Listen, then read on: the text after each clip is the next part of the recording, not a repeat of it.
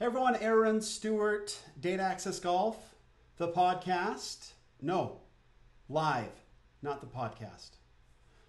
Live with you today on the Little Black Couch. Thanks for joining me today. Just checking. So I did a live on Saturday, and my mic wasn't working, but I can see now that it's working okay. Everything seems to be all right. Everybody's in the right place. Buddy the Couch is ready to go. So I think we're ready to go live. My framing is correct. Nick, that's for you. So everything seems to be in place, ready to go. So wanted to jump on live and go over some things that I went over on Saturday, but because the mic wasn't working, nobody could hear it. Fortunately, my brother-in-law and sister made that known to me. It just went live, and then it was just a silent movie, which wasn't cool. So anyway, just wanted to jump right into it and get that done. Let's go.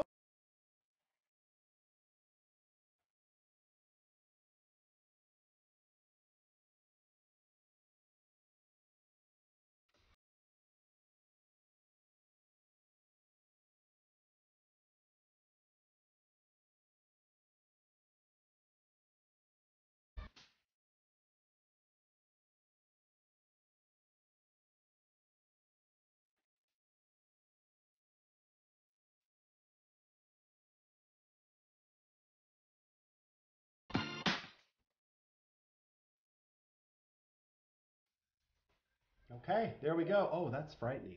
I need to get that zoom out. That was not a good look for anybody. I apologize. If you need a moment to clean up the throw up, please take that. And looks like I've got a bill right there. Nobody's going to want to see that either. We just throw those away here. As an entrepreneur, you don't really pay too much attention about your bills. You just file them there in the round file. That's a Chandler Bing. So anyway, I wanted to welcome everybody here at the Little Black Couch. I'm looking right at him. His name is Buddy. Just for those that have never seen the show, my name is Aaron Stewart. I've been an entrepreneur for a very long time. I started my first business back in 1999, and it was of the online variety. Online world is very different now than it was back then. This whole idea of going live probably would have killed most of us. And now, boy, and then I got into SEO about in 2005, and that was a lot of keywords, right? Keywords, links, content, and how to do all that. Social media has now come in, and now it's about content, but not the kind of content we used to blog about. It's about optimizing video and optimizing social media and optimizing blogs and doing all of that in one sort of a content repurposing kind of a strategy now is required to do well. You can't just, you can't just optimize a bunch of keywords and do well. You've got to kind of do the whole thing. And that's kind of the purpose of it's changed a little bit. Over the weekend, some of you, I'm part of the ClickFunnels community in that I use their software. I've been to Funnel Hacking Live. I've done some things. I actually went through the One Funnel Away Challenge in October, the very first one. I am an early adopter.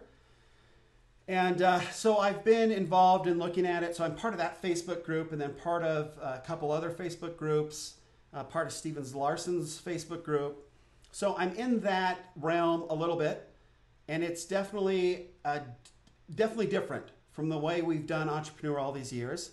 I also researched entrepreneur before I became an entrepreneur. I have a doctorate degree in that, and my dissertation was on the effects of education on one's entrepreneurial perception all over the world. So we worked with Babson College and Thunderbird, where I went to graduate school down in Arizona, and worked with them and analyzed sort of the international perception of entrepreneurship. And then I got to travel around quite a bit, been to 56 different countries doing work and business there with distributors and other entrepreneurs. So it's been a fun ride. The last 30 years have been a lot of fun. I've seen a lot of stuff. Had ups and downs, and it's been crazy. It's been a crazy ride, and now being online and live is even probably the craziest thing I've ever seen or been a part of, and it's tough. But this whole time I've been doing this, I've had a buddy alongside of me. His name is Buddy, and he supported me this whole time, and he's kind of the namesake of the show. So I wanted to bring him in right now and say hello to our friend Buddy the Little Black Couch. Oh, geez. No, that's me sleeping. What did you do, bud? I need to get rid of that. What in the world is he doing? That is not what you want, is it? Let's bring it back up here and see if I can't.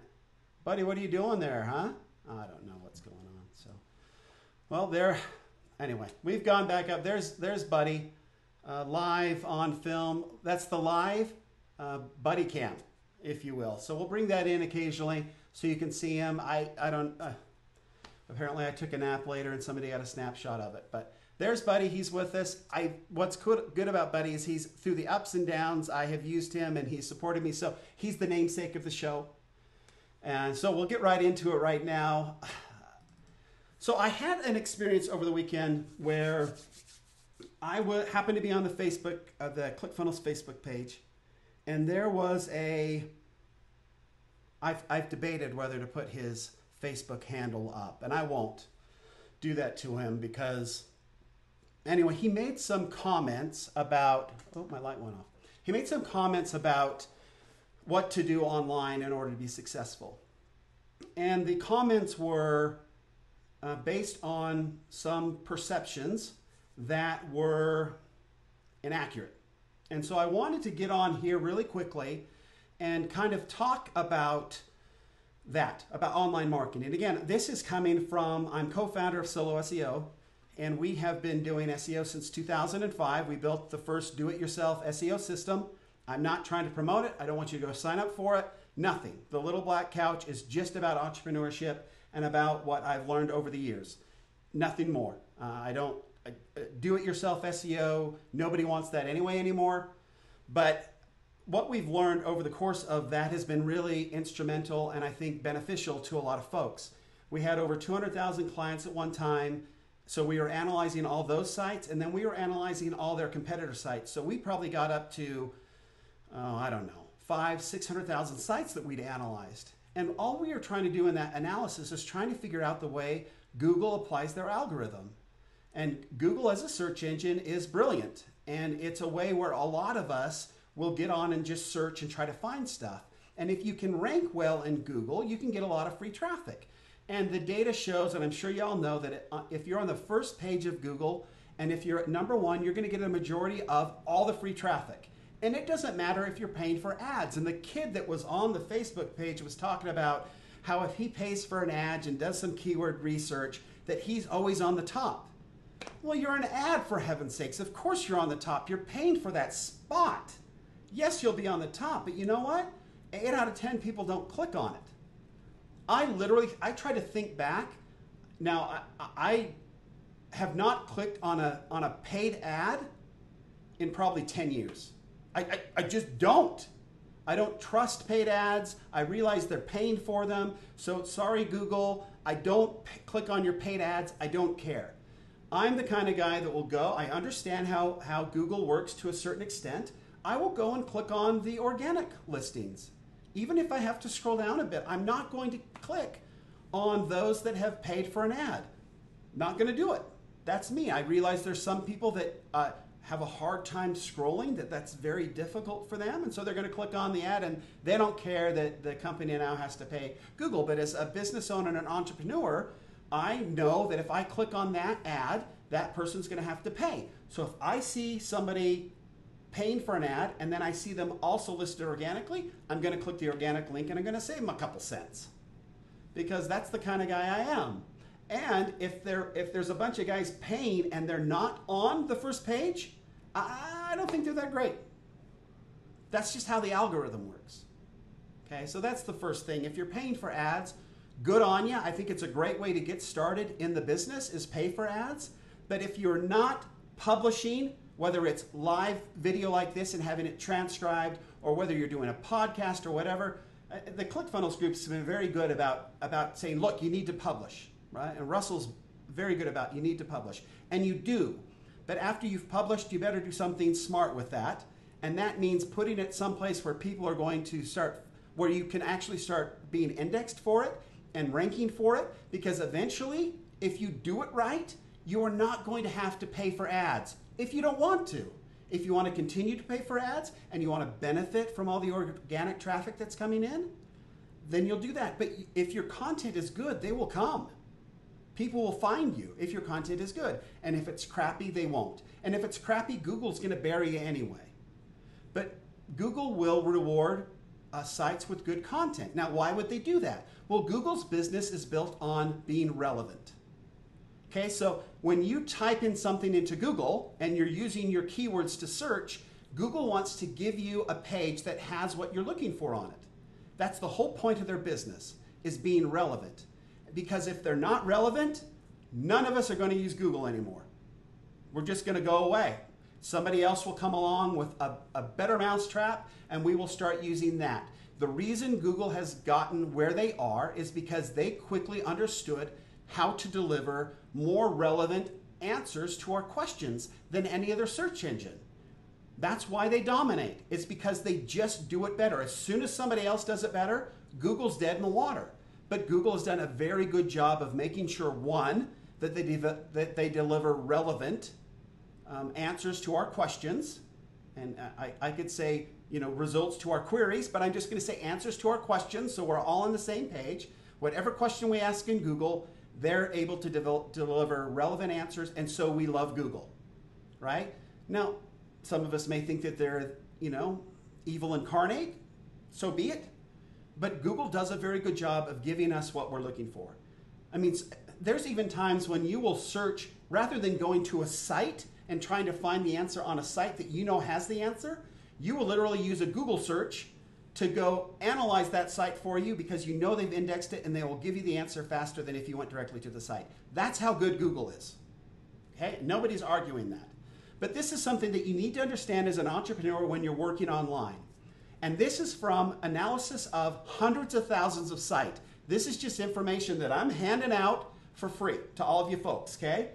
Google does not apply their algorithm the same way in every single industry. They don't do it. Okay? So if you want to do well online, if you want to be indexed well within your industry, then you need to analyze your competitors.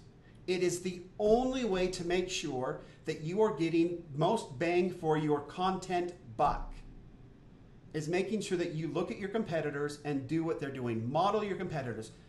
Everybody tells us to look at your competitors and model them, right? And if they're doing it really well, then do how they're doing it and try to do it a little bit better than them. That is absolutely the best strategy to take for your online marketing. It absolutely is. And it's that way on Instagram, it's at that way on Facebook. Look at your competitors and model what they're doing. But it's most important if you really want to have organic rankings someday. So whatever industry you're in, do not take somebody who's giving very general advice on SEO, on optimization, and online marketing. Take it with a grain of salt. Because what you really want to do is go figure out what your competitors are doing. And I'm talking about their keywords, I'm talking about their links, I'm talking about what they're doing on social media, I'm talking about their content, how they're producing it, all of that. You want to go and look at how your competitors are doing it and model that exactly per industry, because it's not applied. Now, for a long time, this bothered me. I'm like, why wouldn't Google apply their algorithm equally across all markets? It doesn't make any sense. Why would they give a benefit to long-tailed keywords and content and certain length of blog posts over here, but then in this industry be more focused on links? How are they doing all this? And the answer is, I still don't know. We'll keep looking at it and trying to figure it out, but here's the brilliance of it. Because they apply their algorithm differently to different industries, it makes it very difficult for people like us who like to take a bunch of data and crunch the numbers to figure out exactly what they're doing. It's brilliant.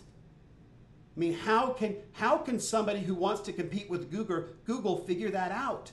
I'm now saying go out and model everybody in your industry who's above you in the rankings and do it like they're doing it, but do it more than they're doing it, and you will rank higher than them. That's a sure thing. That's about as sure a thing as you can get with Google right now. But if you're trying to outcompete Google at what they do, there's no way to model them because they're different across all industries. Now, I have a sneaking suspicion based on what we've seen over the years that Google started to take their algorithm and apply it to the best sites in that particular industry. That seems to be the trend. Now, I'm saying this and Google's probably going to change it completely, but that seems to be the trend based on what we're seeing. As that, whether it's been an IBM or what, it's a first mover advantage. There's always been a first mover advantage in the search rankings. There always has been. Those that have been ranked for keywords early on have always benefited from being ranked for those keywords early on. So there's always been an early adapter, an early mover benefit online for rankings. But now we're starting to see that maybe in these industries, it always stays that way. However, that original dominant site was set up and whatever their strategy was to do well and how that was set up, that Google takes that somehow or another into consideration for analyzing the rest of the market, that industry. So again, it doesn't change anything as far as we're concerned as those that are trying to be ranked in Google. We just want to go out and find those competitors, and we want to make sure that we're doing it that way. And this is what we're going to call now on the show, life hack, right? Online hack, right? So I should have done that earlier, but that is a hack. For all of you that are listening to me, it's a freebie, enjoy it. Go out and look at your competitors and do things online that models them. And definitely, please, I beg of you, please, don't just settle for paying for ads. Don't just settle for Google ads. Don't just settle for Facebook ads. I know it's the easy, lazy way out of this thing. But if you take time to work on your content and treat it like you should, and repurpose it and put it out where it can be consumed, if it's good and you know what you're talking about, then you will have great content that people will come to find. And eventually, if you don't want to spend $2 to make one, you just want to sit there and make two, that will be your opportunity if you do your content right. And hopefully this has been helpful. I am very passionate about entrepreneurship. I believe that it solves the world's problems. There is so much going on in this world right now that much of us don't know about. You know, over the course of the last 20 years, we have reduced poverty, like extreme, horrible poverty, by half. Not a lot of people talk about that. But in my travels, in my research, that's happened. The UN will confirm it. The World Bank will confirm it if you look at the if you look at the data. We have, as a worldwide population, reduced abject poverty by half in the last 20 years. That is beautiful. And I'm telling you, a lot of that has to do with the fact that entrepreneurs are out there solving problems, and then these problems work their way out and solve the problems in some of the toughest places to live in the world. It's entrepreneurs that are doing that. That's getting the job done. That's changing the world for all the right reasons. And we don't talk about that enough. That's the benefit. That's the beauty of being an entrepreneur. When you solve those types of problems, it benefits the whole entire world. So I hope that you understand that. I really believe, and I will say that entrepreneurs are changing the world. Again, from the side cam, please never forget that. What we're doing is so important. And I am going to start sharing facts about what we're doing, because I don't think, sometimes we get caught up in the money, sometimes we get caught up in the jet planes and the fancy cars and all that. And that's fine if you like that stuff. But we reduced poverty by half in 20 years. That's insanity. That is something to get excited about. A car's a car. A car is A to Z, A to B, whatever. Reducing poverty? Right? That's leaving a mark. And that's what we as entrepreneurs do. Whether we realize it or not, that's happening. So thanks for being an entrepreneur. Thanks for doing all you're doing. Please stay creative, stay out there, stay involved, never give up. It's not easy. I realize it's not easy. I've gotten kicked in the teeth more often than not. You can probably see, yeah, that's from getting kicked in the mouth a lot, these nasty teeth of mine. But it's worth it. what we're doing in the world is totally worth it. Please don't give up. Keep plugging, keep fighting, keep working, keep learning, and things will make sense. It will all work out, and eventually, you'll love it as much as I do, if you don't already. So thanks again from Aaron Stewart from the Little Black Couch. Until next time.